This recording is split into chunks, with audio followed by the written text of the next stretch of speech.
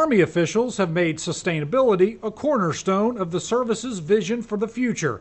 Colonel Maria Gervais says it's time to build on that vision by ensuring that all installations have sustainability goals, are implementing those goals, and are meeting expectations. For example, are we truly getting at reducing our energy consumption?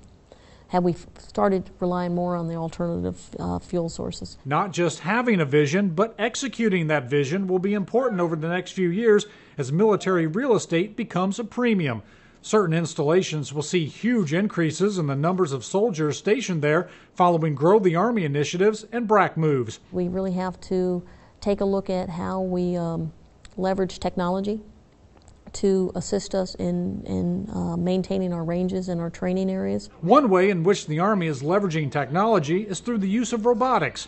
Army officials believe robotics equipment will give the service a safer and cheaper way to clean up ranges.